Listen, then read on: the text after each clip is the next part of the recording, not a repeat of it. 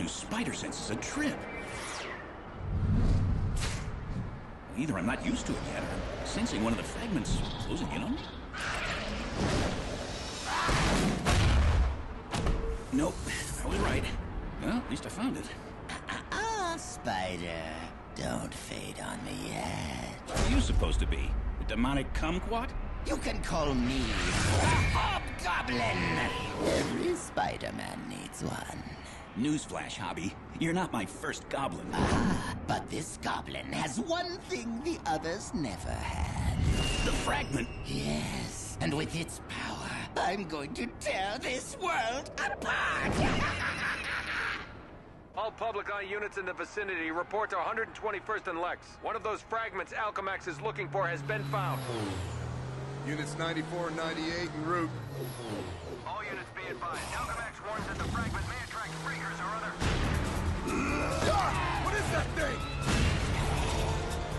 Don't move! Hands where I can see them! That can't be good.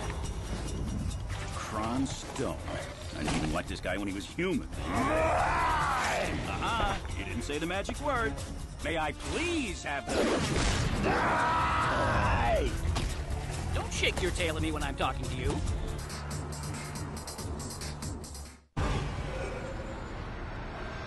So, Scorpion was gonna bring his fragment to someone here, at one of the high security labs. Luckily, my secret identity happens to work here. I know these security systems better than anyone. Except maybe whoever's collecting these fragments.